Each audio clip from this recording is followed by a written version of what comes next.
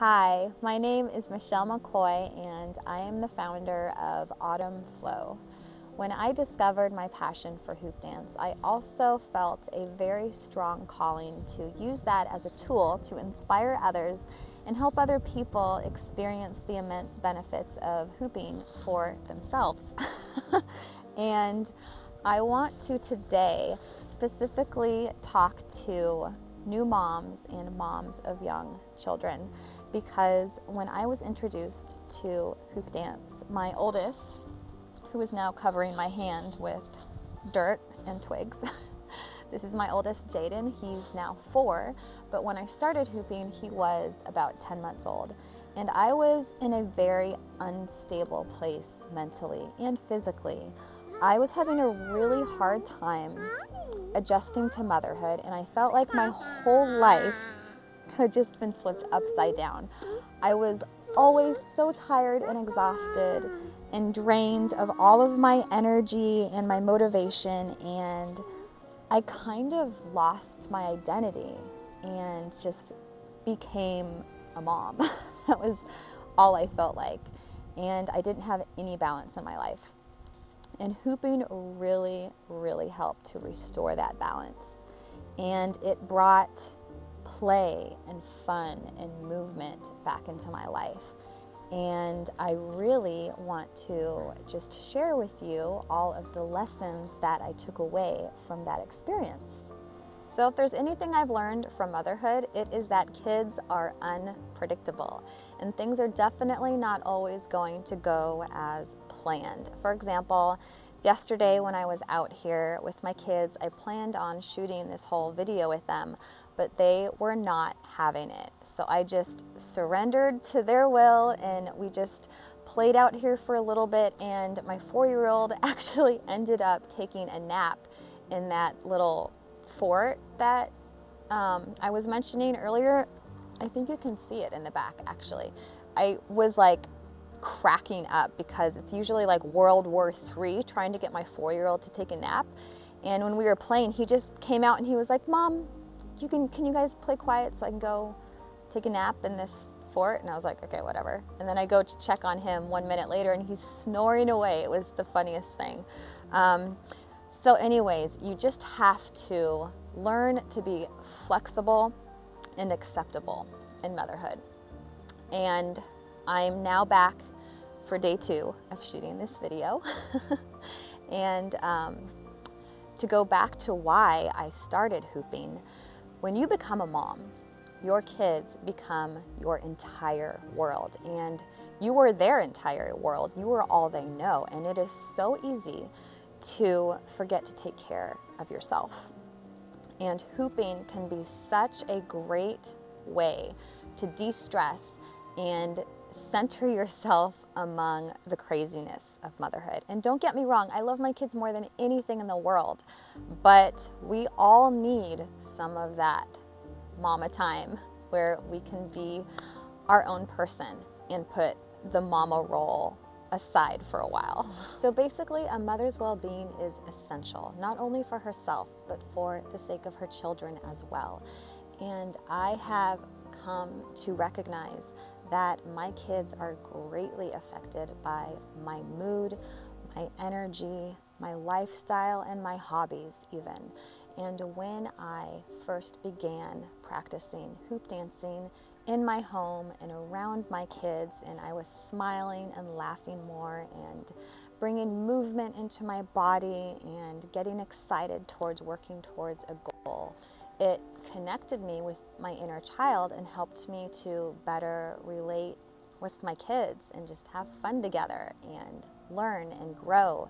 And I realized that I could be a great mom and enjoy that role, but also find my own identity as I discovered this passion for hoop dancing. And then you just have to learn how to balance the two. Balance, balance, balance. Isn't everybody always seeking to find that perfect balance in their life? I sure am. And when I decided to make hoop dance part of my lifestyle, and I was like all in, totally passionate about it, I was confronted with this challenge of finding balance with that and everything else in my life, especially with being a full-time stay-at-home mom with 2 little needy kids. And I have been at 2 opposite sides of that spectrum.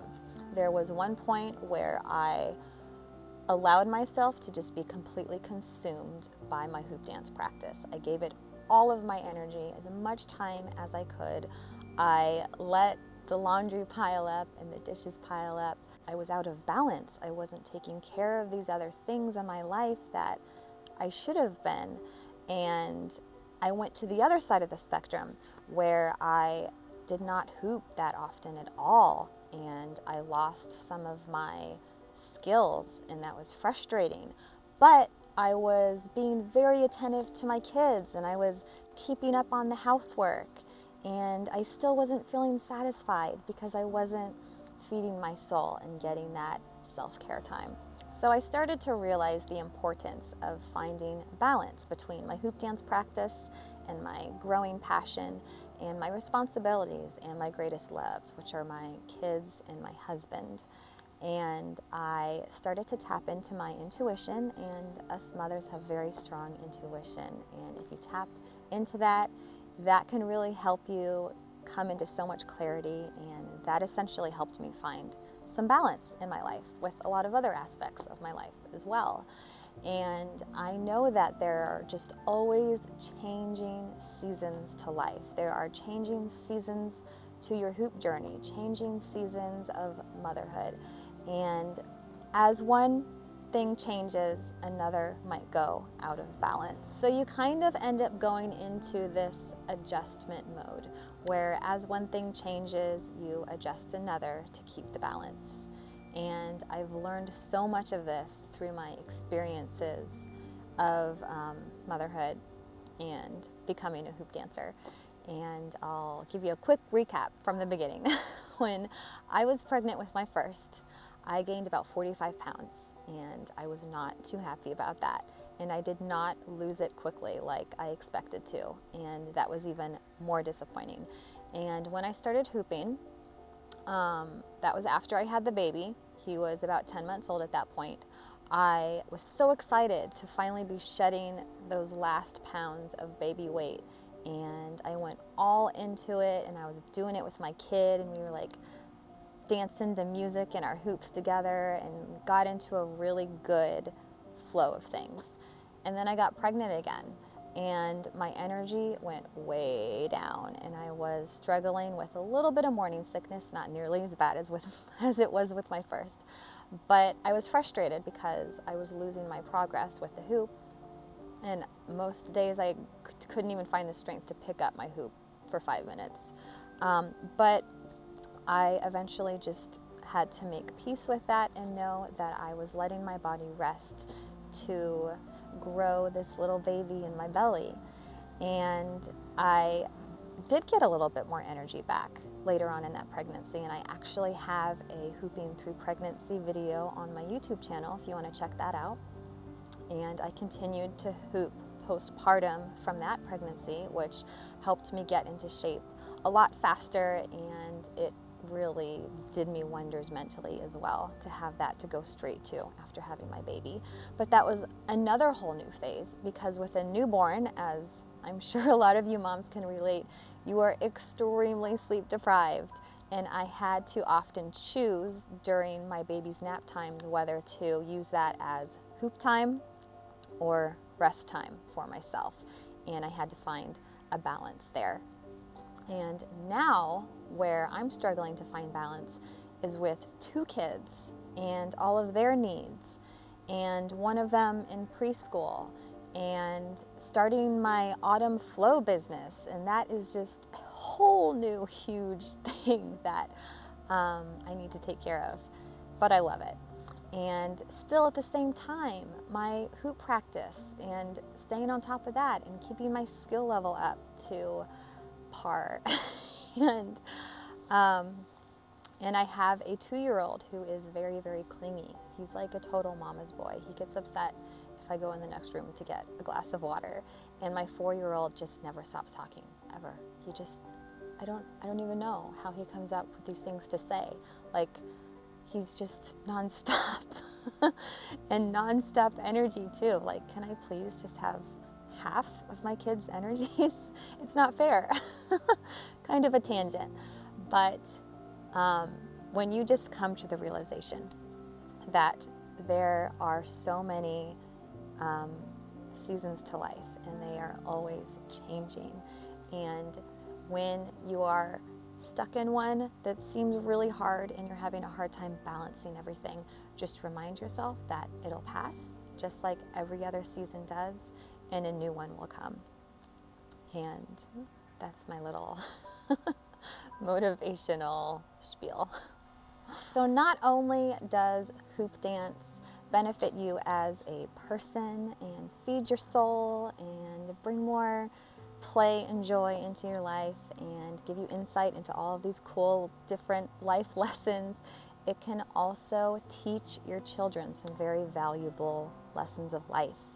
It can teach them mindfulness, because so many aspects of hoop dance is very meditative, and they can see this through you, and they can experience it for themselves if they too decide to start hooping with you and have it become like a mother-kid bonding thing.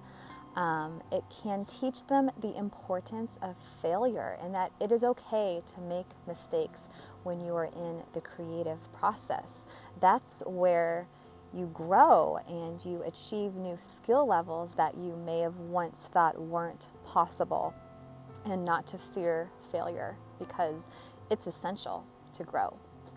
It teaches them to be active, and it promotes exercise and exploration, and it can boost their confidence. It can teach them creativity and play, and to learn how to create their own moves or their own ideas of the hoop. My 4-year-old loves to build forts with the hoop, and he's like way better at it than I am. I don't even know how he does it.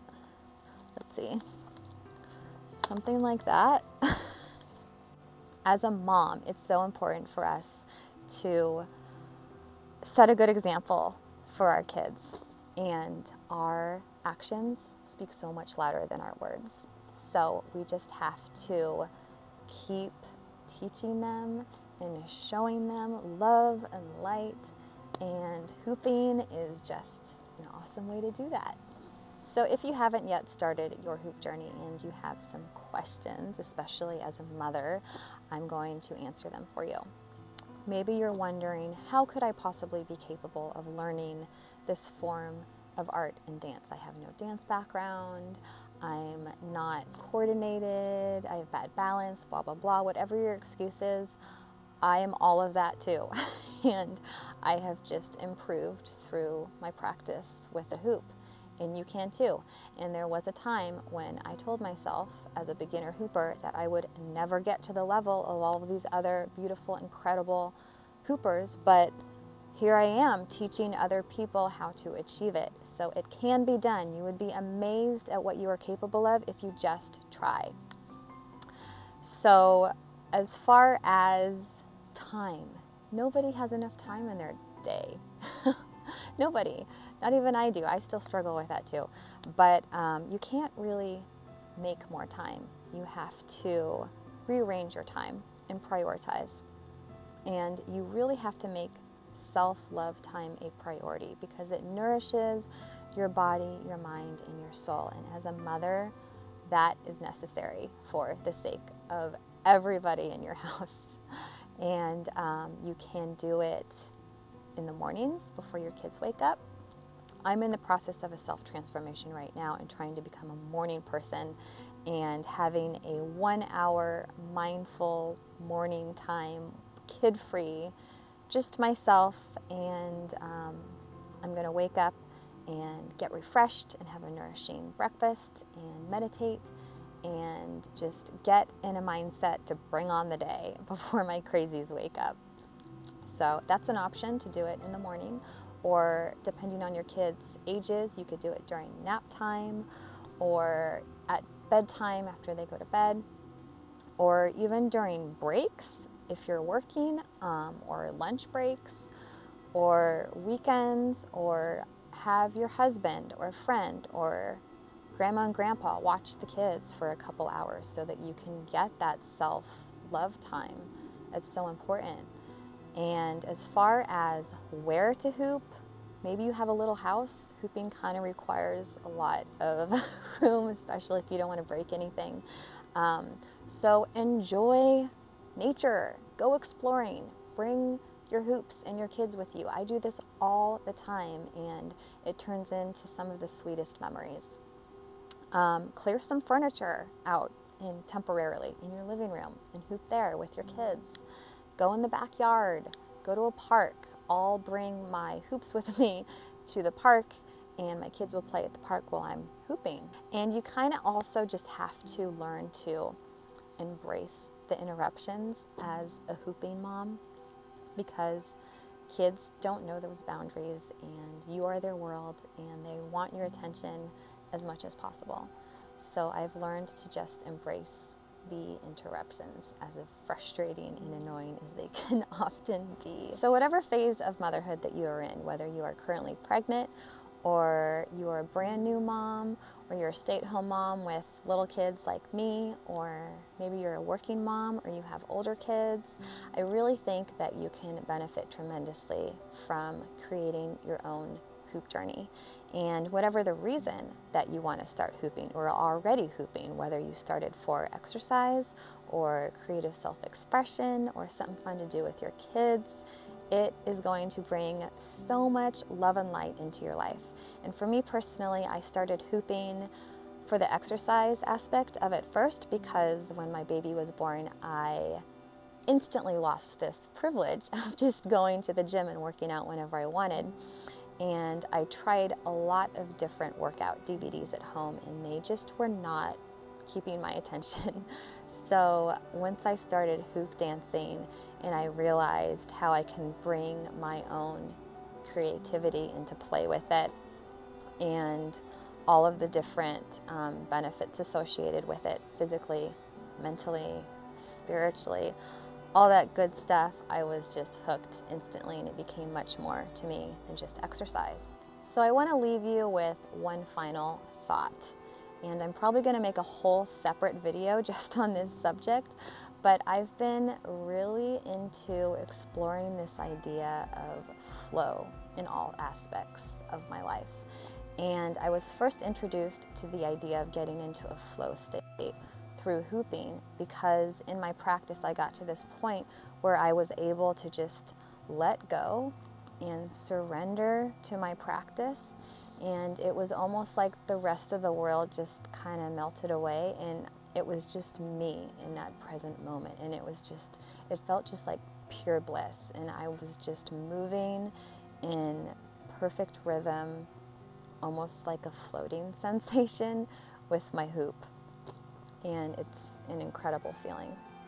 And then through some research and some learning, I've learned that that flow state can be extended to all other areas of your life, including motherhood. So I really want to explore that more. But I want to just read you a couple things that I've found.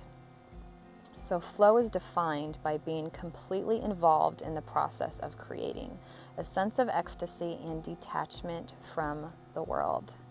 Can't we all use some of that as a mother? Flow is essentially a balance of control and letting go, just surrendering to the flow. It's a subconscious shift. It's when you let your guard down without realizing it, and that is where transformation happens, when you are in the complete present moment. That sounds amazing, and my next ambition will be to achieve that in all other aspects of my life. But it is starting in my hoop dance practice, and I am seeing how it can go hand in hand with motherhood. So yeah, I'm going to leave you with that. So I really hope that I have given you enough inspiration and encouragement to try out hoop dancing if you are not doing it already. And if you have already begun your hoop journey, props to you. I'm sure that it is already benefiting you tremendously, as well as your kids or any other relationships that you might have. And I hope that you were also able to take something out of this video just about balance and flow and getting into tune with your intuition and allowing the hoop to go beyond itself and teach us all of these other awesome life lessons.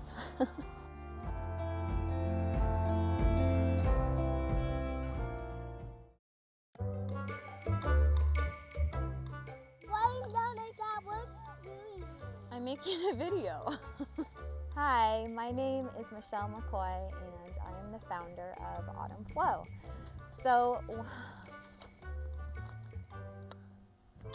Hi, my name is Michelle McCoy.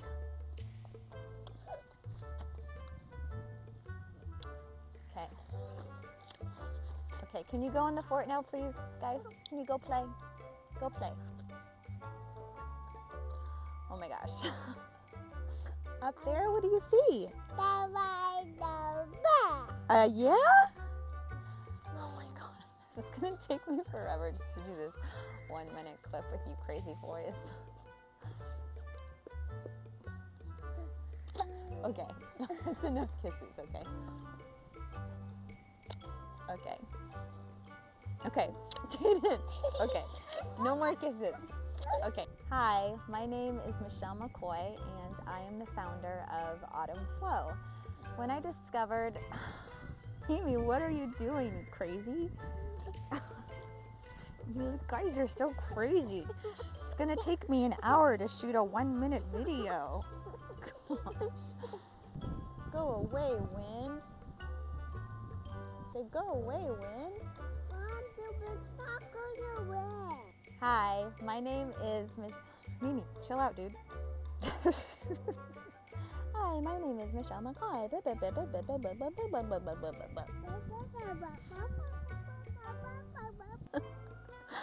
I never know how to end videos.